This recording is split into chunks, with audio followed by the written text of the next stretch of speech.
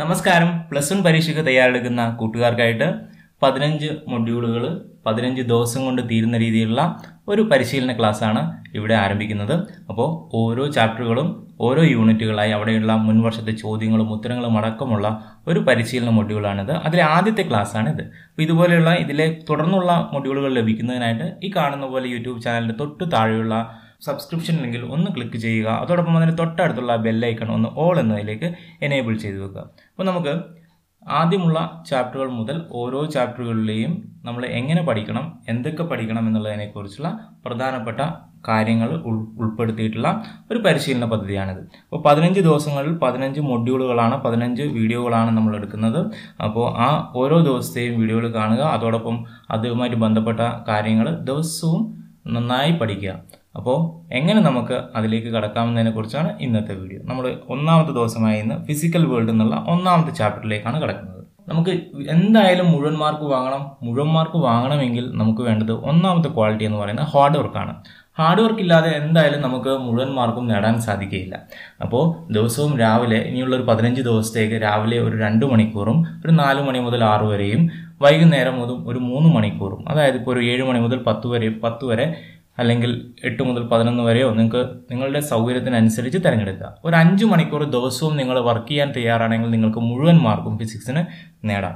അടുത്ത പോയിന്റ് എന്ന് പറയുന്നത് ഹാർഡ് വർക്ക് മാത്രം പോരാ, അതോടൊപ്പം തന്നെ നമ്മൾ സ്മാർട്ടായി വർക്ക് ചെയ്യുകയും ചെയ്യണം. നമ്മുടെ വർക്ക് സ്മാർട്ടായിരിക്കുകയും ചെയ്യണം. സ്മാർട്ട് വർക്ക് എന്നുള്ളതാണ് അടുത്ത കാര്യം.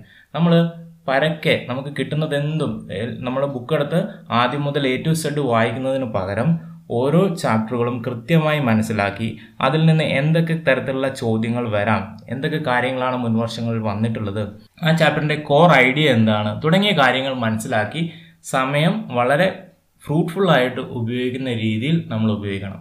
നമുക്ക് വേണ്ടതും വേണ്ടാത്തതും എന്തൊക്കെയാണെന്ന് മനസ്സിലാക്കി ഓരോ ചാപ്റ്ററിലെയും പ്രധാനപ്പെട്ട പോയിന്റുകൾ കണ്ടെത്തി അവ കൃത്യമായി മനസ്സിലാക്കി നോട്ട് എഴുതി കൃത്യമായി പഠിക്കുക. അതാണ് സ്മാർട്ട് വർക്ക് എന്ന് പറയുന്നതുകൊണ്ട് ഉദ്ദേശിക്കുന്നത്. അപ്പോൾ നമ്മൾ ഹാർഡ് വർക്ക് വേണം, അതുപോലെ തന്നെ സ്മാർട്ട് വർക്ക് കൂടി നമ്മളുടെ പരിശീലനത്തിൽ ഉൾപ്പെടുത്തണം. അതുപോലെ തന്നെ അടുത്തതെന്ന് പറഞ്ഞാൽ വളരെ പ്രധാനപ്പെട്ട ഒരു കാര്യം, ഓരോ വർഷങ്ങളിലെയും ചോദ്യോത്തരങ്ങൾ, മുൻ വർഷങ്ങളിൽ ചോദിച്ചിട്ടുള്ള ചോദ്യോത്തരങ്ങൾ ഒക്കെ ഒന്ന് പരിശീലിക്കുക. അത് നമ്മൾ ഓരോ ടോപ്പിക്ക് വായിക്കുന്നതിന് മുമ്പും ഓരോ വർഷങ്ങളിലും മുൻ വർഷങ്ങളിൽ വന്നിട്ടുള്ള ചോദ്യങ്ങൾ എന്തൊക്കെയാണ് ആ ടോപ്പിക്കിൽ എന്ന് ആദ്യം തന്നെ മനസ്സിലാക്കുക.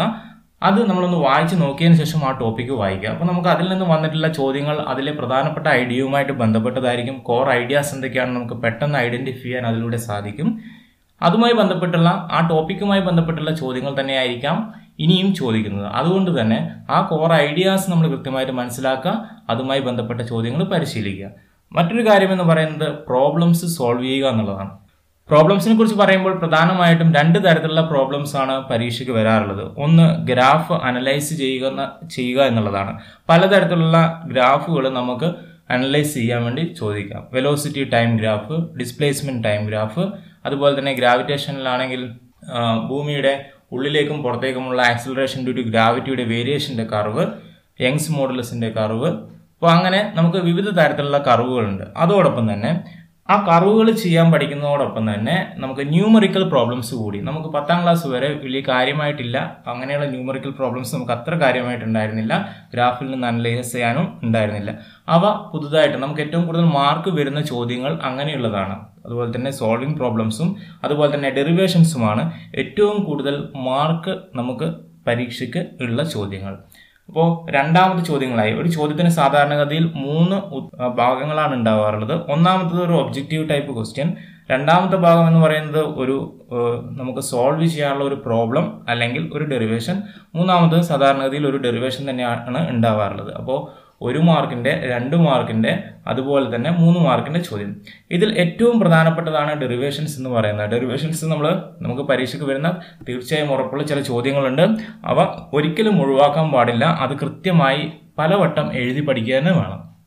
ഡെറിവേഷൻസിനാണ് 3 മാർക്ക് മിക്കവാറും ചോദ്യങ്ങൾ ഉണ്ടാവുക. അപ്പോൾ അതുകൊണ്ട് തന്നെ അത് വളരെ വളരെ ഇമ്പോർട്ടൻ്റ് ആയിട്ട് കാണുക. ഇതുവരെ നമ്മൾ ശീലിച്ചിട്ടില്ല, എങ്ങനെയാണ് ഡെറിവേഷൻസ് എന്നുള്ളതിനെ കുറിച്ച് നമ്മളധികം ശീലിച്ചിട്ടില്ല. 10 വരെ അങ്ങനെ ഒരു ചോദ്യം ഉണ്ടായിരുന്നില്ല. അതുകൊണ്ട് തന്നെ ഇപ്പോൾ നമ്മൾ അതിന് ഏറ്റവും കൂടുതൽ ഇമ്പോർട്ടൻസ് കൊടുത്ത് പഠിക്കേണ്ട ഒരു ഭാഗം കൂടിയാണ് ഡെറിവേഷൻസ്. ഏതാണ് പഠിക്കേണ്ടതെന്ന് മനസ്സിലാക്കി പഠിക്കുകയാണ് നമ്മൾ ആദ്യം ചെയ്യേണ്ടത്. അപ്പോൾ നമ്മൾ ഇത്തരത്തിൽ നമ്മുടെ പ്ലാനിങ്, നമ്മൾ എന്ത് പഠിക്കണം എന്നതിനെക്കുറിച്ച് ഇപ്പോൾ തന്നെ നമുക്കൊരു കൃത്യമായ ഐഡിയ ഉണ്ടാക്കാം. നമുക്ക് പഠന സമയം എങ്ങനെ വിനിയോഗിക്കാം എന്നുള്ളതിനെക്കുറിച്ചും ഒരു ഐഡിയ ഉണ്ടാക്കുക. ഒരു 15 ദിവസം നമ്മൾ മുന്നിൽ കാണുക. അതിൽ ഒരു 5 മണിക്കൂർ ഒരു ദിവസത്തേക്ക് നമ്മൾ മാറ്റി വെക്കുന്ന രീതിയിൽ നമ്മളൊരു പഠന പ്രക്രിയ ആദ്യം നമ്മൾ പ്ലാൻ ചെയ്യുക. കൃത്യമായിട്ട് നമ്മൾ ആസൂത്രണം ചെയ്ത് പഠിച്ചു കഴിഞ്ഞാൽ നമുക്ക് മുഴുവൻ മാർക്കും നേടാൻ പറ്റും. ഇനി നമുക്ക് പാഠത്തിലേക്ക് തന്നെ കിടക്കാം. ഒന്നാമത്തെ പാഠം എന്ന് പറയുന്നത് യൂണിറ്റ്സ് ആൻഡ് മെഷർമെന്റ്സ് എന്നാണ് മിക്കവാറും ധരിച്ചിരിക്കുന്നത് അല്ലേ. പക്ഷേ ഫിസിക്കൽ വേൾഡ് എന്ന് പറയുന്ന ഒന്നാമത്തെ ചാപ്റ്ററാണ് ഒന്നാമത്തത് എന്ന് പറയുന്നത്, ശരിക്കുമുള്ള ഒന്നാമത്തത് അല്ലേ. അപ്പോൾ അതിൽ നിന്ന് ചോദ്യങ്ങൾ 1 മാർക്കിന്റെ ആദ്യത്തെ ചോദ്യം മിക്കപ്പോഴും ആ ചാപ്റ്ററിൽ നിന്ന് തന്നെയാണ് ഉണ്ടാവാറുള്ളത്. കഴിഞ്ഞ വർഷത്തെ ചോദ്യം ഇതായിരുന്നു: the weak nuclear force is stronger than gravitational force. State whether the statement is true or false. Weak nuclear force എന്ന് പറയുന്നത് ഗ്രാവിറ്റേഷണൽ ഫോഴ്സിനേക്കാൾ സ്ട്രോങ് ആണ്, ശരിയാണോ അല്ലയോ? അപ്പോൾ അതിന്റെ ഉത്തരം എന്ന് പറയുന്നത് നമുക്കറിയാം. വീക്ക് ന്യൂക്ലിയർ ഫോഴ്സിന് വീക്ക് എന്നുള്ള പേരിൽ മാത്രമേ ഉള്ളൂ. ഗ്രാവിറ്റേഷണൽ ഫോഴ്സിനേക്കാളും സ്ട്രോങ്ങർ ആണ് വീക്ക് ന്യൂക്ലിയർ ഫോഴ്സ് എന്ന് പറയുന്നത്. ന്യൂക്ലിയർ ഫോഴ്സുകളിൽ വീക്കാണ്, ശക്തി കുറവാണ് വീക്ക് ന്യൂക്ലിയർ ഫോഴ്സിനെന്ന് മാത്രം. പ്രപഞ്ചത്തിലെ ഏറ്റവും ശക്തി കുറഞ്ഞ ഫോഴ്സാണ് ഗ്രാവിറ്റേഷണൽ ഫോഴ്സ് എന്ന് പറയുന്നത്. വീക്കസ്റ്റ് ഫണ്ടമെന്റൽ ഫോഴ്സ് ആണ് ഗ്രാവിറ്റേഷണൽ ഫോഴ്സ് എന്ന് പറയുന്നത്. അതിന്റെ റേഞ്ച് ഇൻഫിനിറ്റി ആണ്. ഗ്രാവിറ്റേഷണൽ ഫോഴ്സ് വീക്കസ്റ്റ് ഫോഴ്സ് ആണെന്നുള്ള കാര്യം എപ്പോഴും ഓർമ്മയിൽ കരുതുക. ഇനി സ്ട്രോങ്ങസ്റ്റ് ഫോഴ്സ് ആണെങ്കിലോ, സ്ട്രോങ്ങസ്റ്റ് ഫോഴ്സ് എന്ന് പറയുന്നത് സ്ട്രോങ് ന്യൂക്ലിയർ ഫോഴ്സ് ആണ്. വീക്കസ്റ്റ് ഫോഴ്സ് എന്ന് പറയുന്നത് gravitational force. Strongest force strong nuclear ഫോഴ്സും അതുപോലെ തന്നെ വീക്കസ്റ്റ് ഫോഴ്സ് എന്ന് പറയുന്നത് വീക്ക് ന്യൂക്ലിയർ ഫോഴ്സുമാണ്. എങ്കിൽ നമുക്ക് അടുത്ത ചോദ്യത്തിലേക്ക് കടക്കാം. അടുത്ത ചോദ്യം ഇതാണ്, ഇതേ പാഠത്തിൽ വന്ന മറ്റൊരു ചോദ്യം ഇതാണ്: the branch of physics that was developed to understand and improve the working of heat എഞ്ചിനീസ്. Heat എഞ്ചിന്റെ പ്രവർത്തനവുമായിട്ട് ബന്ധപ്പെട്ടുള്ള ഫിസിക്സിലെ ബ്രാഞ്ച് ഏതാണ്, പഠിക്കുന്ന ബ്രാഞ്ച് ഏതാണെന്നുള്ളതാണ് ചോദ്യം. ഒപ്റ്റിക്സ്, തെർമോഡൈനാമിക്സ്, ഇലക്ട്രോണിക്സ്, ഇലക്ട്രോഡൈനാമിക്സ് എന്നിവയൊക്കെയാണ് ഓപ്ഷനായിട്ട് നൽകിയിട്ടുള്ളത്. നമുക്കറിയാം ഒപ്റ്റിക്സ് എന്ന് പറയുന്നത് ലൈറ്റുമായി ബന്ധപ്പെട്ടുള്ള പഠനശാഖയാണ്. പ്രകാശവും പ്രകാശ പ്രതിഭാസങ്ങളുമായിട്ട് ബന്ധപ്പെട്ടുള്ള പഠനശാഖയാണ് ഒപ്റ്റിക്സ്. തെർമോഡൈനാമിക്സ് എന്ന് പറയുന്നത് താപവും താപപ്രവർത്തനങ്ങളുമായിട്ട് ബന്ധപ്പെട്ടുള്ളതാണ് തെർമോഡൈനാമിക്സ്. ഹീറ്റ് അതുപോലെ തന്നെ ടെമ്പറേച്ചറുമായിട്ട് ബന്ധപ്പെട്ടുള്ള ഹീറ്റ് എഞ്ചിൻ അങ്ങനെയുള്ളവറ്റൊക്കെ ബന്ധപ്പെട്ടുള്ള പഠനശാഖയാണ് തെർമോഡൈനാമിക്സ്. ഇലക്ട്രോണിക്സ് എന്ന് പറയുന്നത് ഇലക്ട്രോണുകളുടെ ചലനവുമായി ബന്ധപ്പെട്ടത്, അതുമായി ബന്ധപ്പെട്ട ഡിവൈസുകൾ, ഇതൊക്കെ ബന്ധപ്പെട്ടതാണ് ഇലക്ട്രോണിക്സ് എന്ന് പറയുന്നത്. ഇലക്ട്രോഡൈനാമിക്സ് എന്ന് പറയുന്നത് ചലിക്കുന്ന ചാർജുകളുമായി ബന്ധപ്പെട്ട് അതിൻ്റെ electric field, magnetic field തുടങ്ങിയവുമായിട്ടൊക്കെ ബന്ധപ്പെട്ടുള്ളതാണ് electrodynamics എന്ന് പറയുന്നത്. അപ്പോൾ ഇവിടുത്തെ ചോദ്യത്തിൻ്റെ ഉത്തരം എന്ന് പറയുന്നത് താപവുമായിട്ട് ബന്ധപ്പെട്ടുള്ളതാണ്. തെർമോഡൈനാമിക്സ് ആണ് ഉത്തരം എന്ന് പറയുന്നത്. തെർമോഡൈനാമിക്സ് ആണ് ഹീറ്റ് എഞ്ചിന്റെ പ്രവർത്തനങ്ങളുമായിട്ട് ബന്ധപ്പെട്ട് വരുന്ന ഫിസിക്സിലെ ശാസ്ത്രശാഖ എന്ന് പറയുന്നത്. ഇനി അടുത്ത ചോദ്യം, pick the odd one out among the following എന്നുള്ളതാണ്. താഴെ തന്നിരിക്കുന്നതിലെ ഒറ്റയാനെ കണ്ടെത്തുക എന്നുള്ളതാണ് 2017 ചോദിച്ച ചോദ്യം.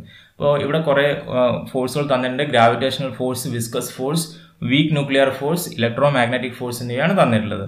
അപ്പോൾ ഇതിൽ നമുക്കറിയാം ഫണ്ടമെന്റൽ ഫോഴ്സ് അല്ലാത്തത് ഏതാണെന്നുള്ളതാണ് മറ്റൊരു തരത്തിൽ ഈ ചോദ്യം. നമുക്കിതിൽ തന്നിട്ടുള്ളത് 3 ഫണ്ടമെന്റൽ ഫോഴ്സ് ആണ്, നേച്ചറിൽ കാണപ്പെടുന്ന ഫണ്ടമെന്റൽ ഫോഴ്സ് ആണ്. വിസ്കസ് ഫോഴ്സ് എന്ന് പറയുന്നത് ഫണ്ടമെന്റൽ ഫോഴ്സ് അല്ല. അതുകൊണ്ട് തന്നെ ഇതിന്റെ ഉത്തരം എന്ന് പറയുന്നത് വിസ്കസ് ഫോഴ്സ് ആണ്. ഏറ്റവും ശക്തി കുറഞ്ഞത് ഗ്രാവിറ്റേഷണൽ ഫോഴ്സ് ആണ്. നമ്മുടെ ന്യൂക്ലിയസിന്റെ ഉള്ളിൽ കാണപ്പെടുന്ന ന്യൂക്ലിയസുമായിട്ട് ബന്ധപ്പെട്ടുള്ളതാണ് weak nuclear force. Electro magnetic force എന്ന് പറയുന്നത് ചാർജുള്ള കണങ്ങളുമായിട്ട് ബന്ധപ്പെട്ട്. അടുത്ത ചോദ്യം, which one of the following force is present between all objects in the universe. 2016 ചോദിച്ചതാണ്. പ്രപഞ്ചത്തിലെ ഏത് 2 വസ്തുക്കൾ തമ്മിലും അനുഭവപ്പെടുന്ന ഫോഴ്സ് ഏതാണ്? പ്രപഞ്ചത്തിലെ ഏത് 2 വസ്തുക്കൾ തമ്മിൽ അനുഭവപ്പെടുന്ന ഫോഴ്സ് എന്ന് പറയുമ്പോൾ ഏത് ചാർജുള്ള കണങ്ങൾ തമ്മിലാണെങ്കിൽ ഇലക്ട്രോ മാഗ്നറ്റിക് ഫോഴ്സ് ഉണ്ടാവാം. കാന്തങ്ങൾ തമ്മിലെ മാഗ്നറ്റിക് ഫോഴ്സിന്റെ കാര്യം നമുക്കറിയാം. ഗ്രാവിറ്റേഷണൽ ഫോഴ്സിനെ കുറിച്ച് നമ്മൾ പഠിച്ചിട്ടുണ്ട്. ന്യൂട്ടൺസ് ഗ്രാവിറ്റേഷൻ ലോ നമ്മൾ പഠിച്ചിട്ടുള്ളതാണ്. യൂണിവേഴ്സൽ ലോ ഓഫ് ഗ്രാവിറ്റേഷൻ നമ്മൾ പഠിച്ചിട്ടുള്ളതാണ്. സ്ട്രോങ് ന്യൂക്ലിയർ ഫോഴ്സ് എന്ന് പറയുന്നത് എന്താണ്?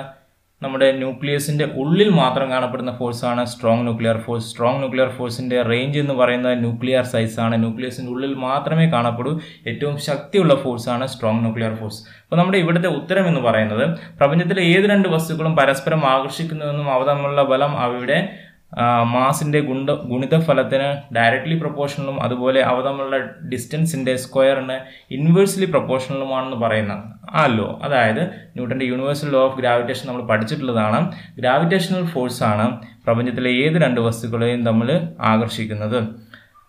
അതിന്റെ പ്രത്യേകതകൾ നമുക്കൊന്ന് ഓർമ്മിച്ച് നോക്കാം. ഗ്രാവിറ്റേഷണൽ ഫോഴ്സ് എങ്ങനെയാണ്? The force is directly proportional to the product of the masses and inversely proportional to the square of the distance between them എന്നാണ് ആ ലോ നമ്മൾ പറയുന്നത് അല്ലേ. F is equal to gm1 m2 divided by r square. അത് നമുക്ക് അറിയാം. ആ കാര്യമാണ് ഇവിടെ ചെക്ക് ചെയ്യുന്നത്. പ്രപഞ്ചത്തിലെ മാസ്സുള്ള ഏത് രണ്ട് വസ്തുക്കളും തമ്മിൽ ഉള്ള ഫോഴ്സാണ് ഗ്രാവിറ്റേഷണൽ ഫോഴ്സ് എന്ന് പറയുന്നത്. ഇനി നമുക്ക് അടുത്ത ചോദ്യം 2015 ചോദിച്ച ചോദ്യം ഇതാണ്. Weakest force in nature is. നേച്ചറിലെ ഏറ്റവും വീക്കസ്റ്റ് ഫോഴ്സ് എന്ന് പറയുന്നത് നമുക്ക് അറിയാം. പ്രപഞ്ചത്തിലെ ഏറ്റവും വീക്കസ്റ്റ് ഫോഴ്സ് എന്ന് പറഞ്ഞു കഴിഞ്ഞാൽ നമുക്ക് ഓപ്ഷൻസ് തെറ്റിക്കാൻ വേണ്ടി തന്നെ ആദ്യം വീക്ക് ഫോഴ്സ് എന്നൊക്കെ ഓപ്ഷനിൽ നൽകിയിട്ടുണ്ടാവും. കാണുന്ന പാടെ ചാടി വീക്ക് ഫോഴ്സിൽ കുത്തിക്കഴിഞ്ഞാൽ നമ്മുടെ ഉത്തരം തെറ്റും. അപ്പോൾ ശ്രദ്ധിച്ച് ചെയ്യുക. വീക്കസ്റ്റ് ഫോഴ്സ് ഇൻ നേച്ചർ എന്ന് പറയുന്നത് ഗ്രാവിറ്റേഷണൽ ഫോഴ്സ് ആണെന്ന് മനസ്സിൽ ഉറപ്പിക്കുക. അത് ഒരിക്കലും തെറ്റിപ്പോകരുത്. നമ്മുടെ ആദ്യത്തെ ദിവസത്തെ ക്ലാസ് ഇവിടെ കഴിയുകയാണ്. ഇതുപോലെ 15 ക്ലാസ്സുകളാണ് നമ്മൾ ആസൂത്രണം ചെയ്തിട്ടുള്ളത്. ഓരോ ദിവസത്തെയും പാഠഭാഗങ്ങൾ ഹൃദ്യസ്ഥമാക്കുക.